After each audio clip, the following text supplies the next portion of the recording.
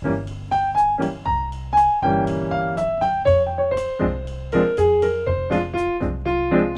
everyone, John Proulx here with today's quick tip on a great scale to use over minor tunes. It's the Phrygian Dominant Scale. So this is a scale that's used in many cultures and has a worldly recognizable appeal. I'm going to teach you the scale today, but I'm also going to show you 3 techniques on how to improvise using this scale over a common jazz chord progression. You ready to learn? Let's go! When you hear the term Phrygian Dominant, what does that mean? Well, let's figure it out together. All right, we're going to talk about how to construct this scale. What is this scale? Well, first of all, before we can talk about what a Phrygian dominant scale is, we first have to say, well, what is a Phrygian? What's the Phrygian mode? Phrygian is 3. So if I said C Phrygian, what that means, it's an A flat major scale starting on C.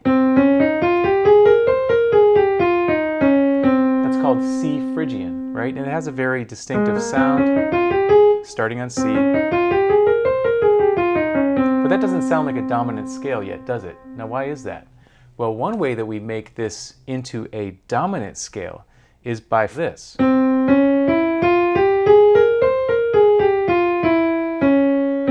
what makes this scale really unique is the flat 2, or they can also think of it as a flat 9, and then it jumps right to the major third. That's what really gives this scale its sound.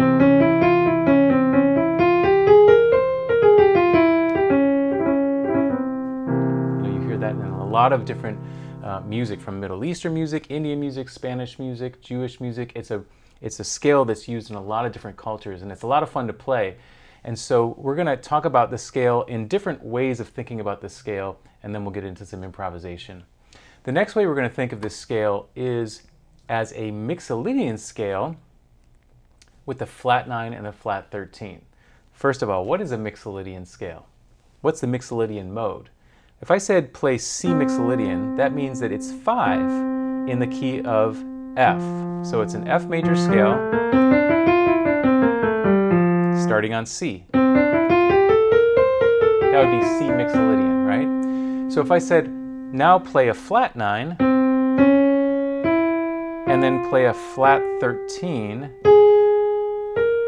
that would be the Phrygian dominant scale. So another way of thinking about it is a C Mixolydian scale with a flat 9 and a flat 13. Again, we're talking about the same scale, same notes, just different way of thinking about it. So let's talk about how to use this Phrygian dominant scale. When you hear the term dominant, what does that mean? It means that it's a 5 chord, right? A 5 resolving to a 1 chord. And so we're going to be talking about how to resolve a Phrygian dominant chord using it over a 5 chord that then resolves to either a major or a minor 1. In this case, we're talking about minor because it's often used in minor keys. So let's take a C7, for example, and take this descending scale, and then I went back up to the 3rd, and then I resolved it to an F minor 9. Let's try that lick together. It's kind of a nice way of using this scale over the 5 chord resolving to a 1. So we have root 7, 13, 5, 4, 3, flat 9, 3, and then 1. All right, so as you're playing this scale, what gives the scale its quality is the flat 9 to the 3. You can either think of it as an augmented second or a minor 3rd, and that's really the quality of this scale, is this interval here, and then resolving to the 5th of the 1 chord. So that's one way that the scale is used, and probably the most common way the scale is used over a 5 chord.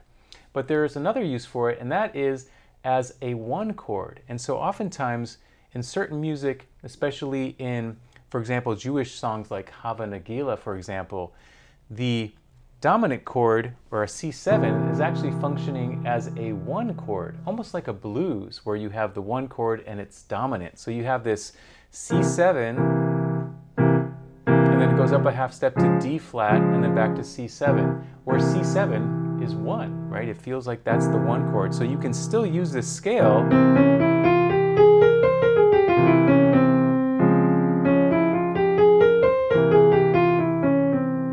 between C7 and D flat. It's a really cool way of using the scale that's not a 5 chord, it's just as a 1 chord. So there's a little piece I made up here using the scale. It would go something like this.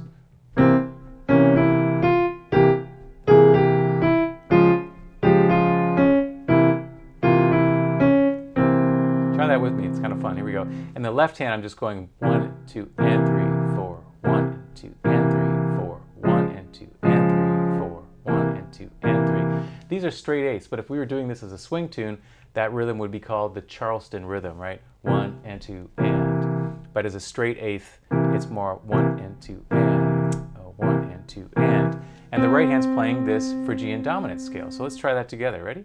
1, 2, ready, and a 1 and 2 and 3 and 1 and 2 and 3, 4, 1 and 2 and 3, 4, 1 and 2 and 3 again. 1 and 2 and 3 and 1 and 2 and 3, 4, 1 and 2 and 3, 4, 1 and 2 and 3, 4. Yeah. All right, now comes the fun part. We're going to improvise using the Phrygian Dominant Scale, and I have 3 improvisational techniques I wanted to talk about. Again, these improv techniques you can use over 5 chords that go to a 1 chord, and you can look for examples of this in songs like Caravan by Duke Ellington, using this scale.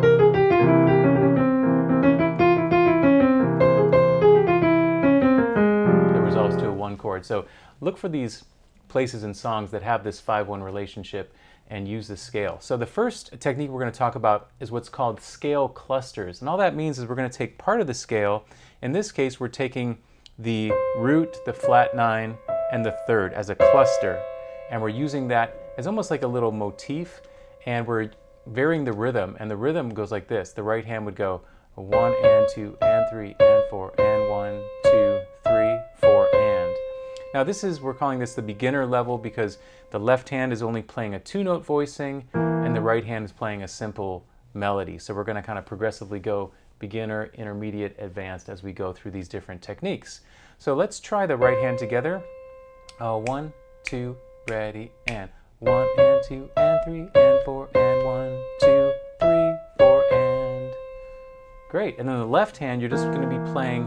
So we're leaving out the root, we're playing rootless voicing, and it's a 2-note voicing with the 3rd and the 7th in the left hand, and then going to the 7th and the 3rd of the F minor 9, and then for the 6th 9 we're just going to lower the 7th to the 6th, like that. So together it would sound like this: 2, 3, 4, 1 and 2 and 3 and 4 and 1, 2, 3, 4 and 1, 2, 3, 4. Try that with me. Here we go. 1 and 2 and 3 and 4 and 1, 2, 3, 4 and. And feel free to, after you've played through this, if your left hand, if you'd like to add a little bit of rhythm, you could just, for example, do something like this. Add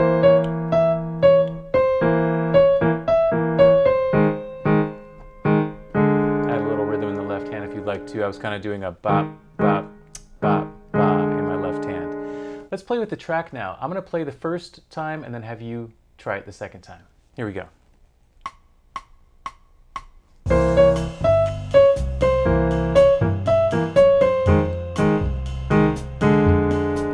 Your turn.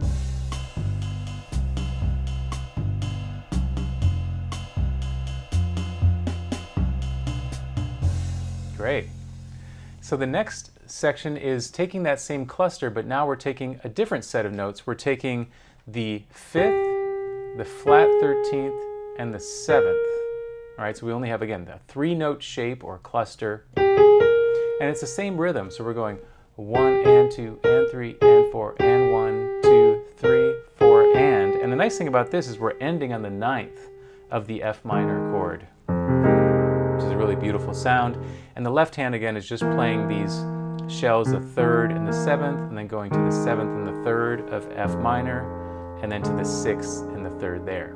So it would sound like this: 2, 3, 4. 1, 2, 3, 4, and 1. Try it with me. Here we go. 1 and 2 and 3 and 4 and 1, 2, 3, 4 and 1, 2, 3, 4, 1. Great. Let's try it with the track. I'll play it the first time. You do it the second time.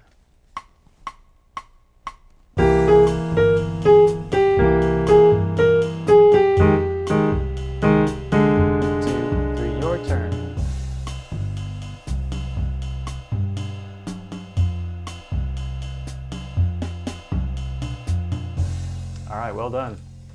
Our second improv technique is what's called a turn, and this is for the intermediate level.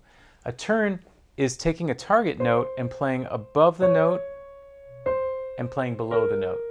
So you can also think of it as an upper neighbor and a lower neighbor. So we have our target note. In this case, we have a C here. We're going above and then below. That's a turn.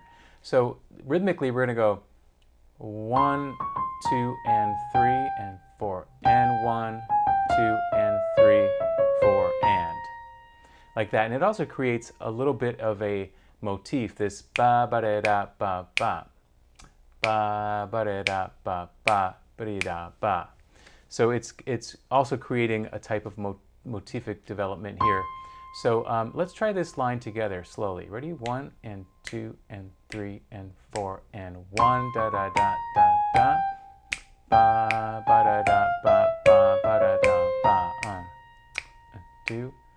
1, 2, 3, 4. And the left hand, since this is the intermediate level, we're going to, instead of just having the 3rd and the 7th, we're also going to add the 5th and the flat 9 in the left hand. So it's a C7 flat 9.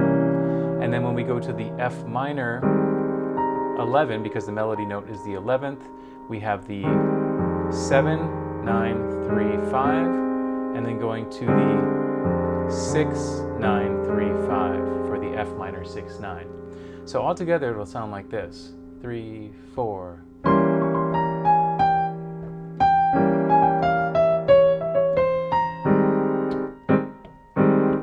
Try that with me. 2, ready, go. Ba ba da da ba ba. Ba ba da da ba ba ba da da ba. And I'm adding a little bit of rhythm in my left hand as well, and you feel free to do the same after you've played this a couple times. Let's try it with the track now. I'll play it the first time through, and then you'll do it the second time. Here we go.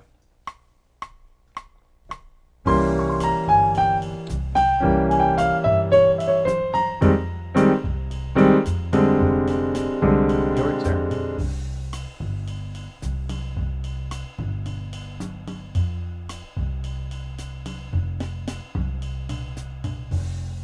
Great. Next up, we have another turn. This time we're starting on a lower note and going up high. So we go like this. This one goes 1, ba da da da da. So again, the turn starts here, upper neighbor, lower neighbor, up to the top note here, which is the 5th of C7. So we have 1, ba ba da da ba da, then 1, ba da da da da da da. So let's try the right hand slowly. 3 and 4 and 1 and 2 E and a 3, 4, 1 and 2 E and a 3, 4 and the left hand is exactly the same as you just played it. So together it'll be this 3, 4, 1 and 2 E and a 3 and 4 and 1 and 2 E and a 3 and 4 and 1, 2 and 3 and 4 and try it with me. Here we go. 1 and 2 E and a 3 and 4 and 1 and 2 E and a 3, 4 and 2 and 3 and 4 and. All right, now let's play with the track. It's going to be a little bit faster. I'll play it the first time, you try it the second time. Here we go.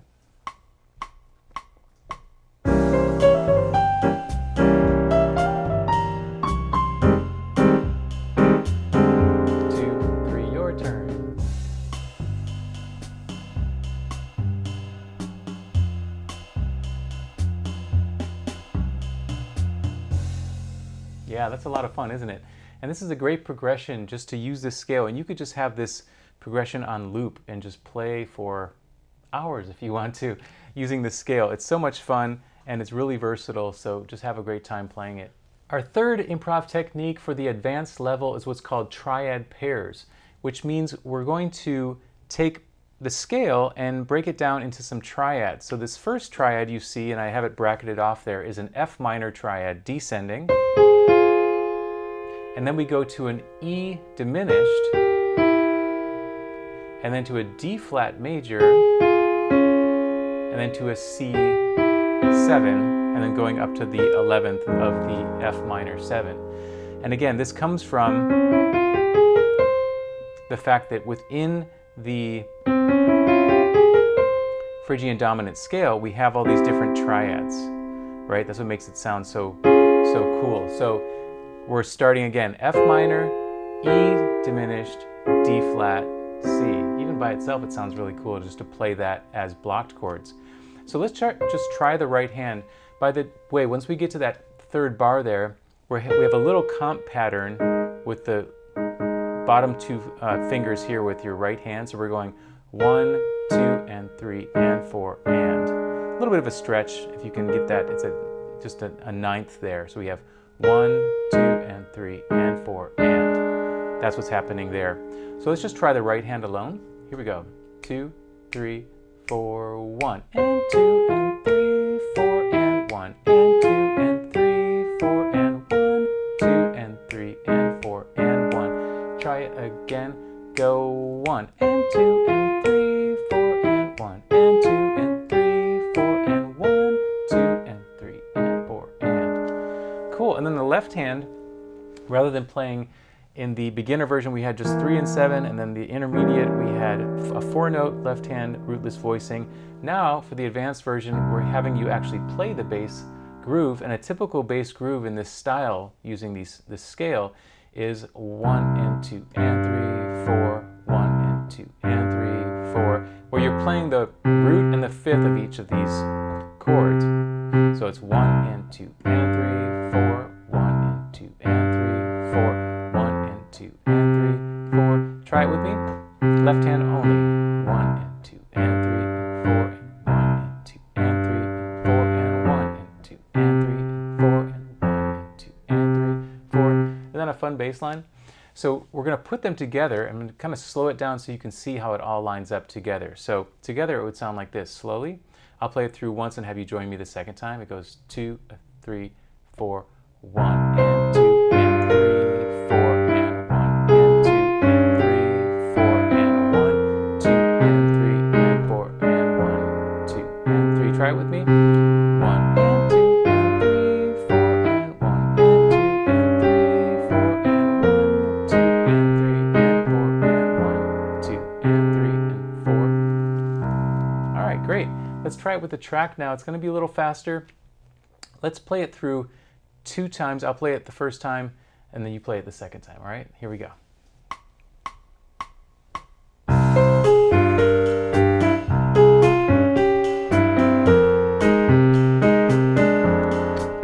Your turn.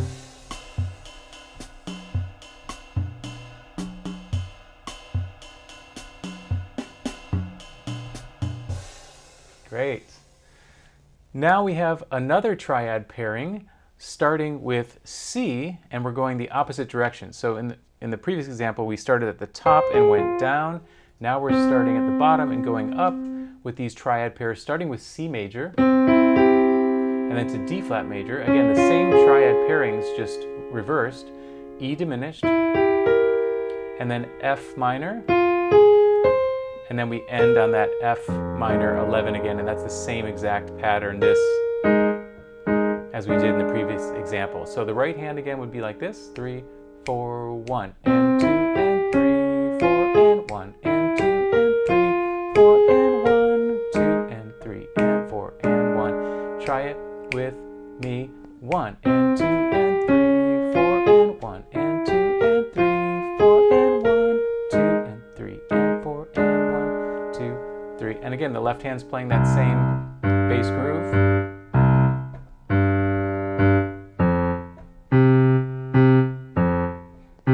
Great, so putting it together, I'll play it through once. You join me the second time slowly here. 1 and 2 and 3 and 4.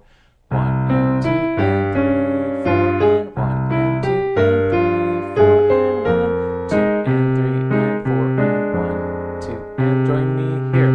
1 and 2 and 3, 4 and 1 and 2 and 3, 4 and 1, 2 and 3 and 4 and 1, 2 and 3 and 4. Great, let's try it with the track now. It's a little bit faster. I'll play it the first time. You join me the second time.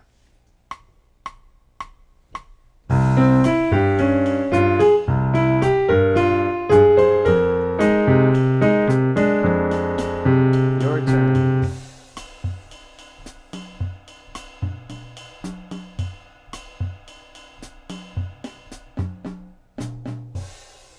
That's great. And you know, the fact that we're playing a bass line and we're playing the scale and we're comping, this is more of a solo piano version of this. When you were playing those rootless voicings, that's the way that you would play if you were playing with a bass player or with a bass and drummer. Thanks again for being here today for our quick tip on the Phrygian Dominant Scale. I hope you learned a lot. I know I had fun teaching you. We started off learning about the scale, learning different ways of thinking about the scale, and then we got into some improv techniques from both the beginner, intermediate, and advanced level. I encourage you to go home and to try to use this scale and also to improvise and create your own lines, which is really the goal of this course. So thanks again for being here and hope to see you again real soon. Take care, everyone. So long. Thanks for watching, and if you enjoyed the lesson, be sure to check out pianowithjonny.com. We have over 1,000 step-by-step lessons for all playing levels, where you'll learn your favorite songs, styles, and how to improvise at the piano. Thanks for watching, and I'll see you in the next one.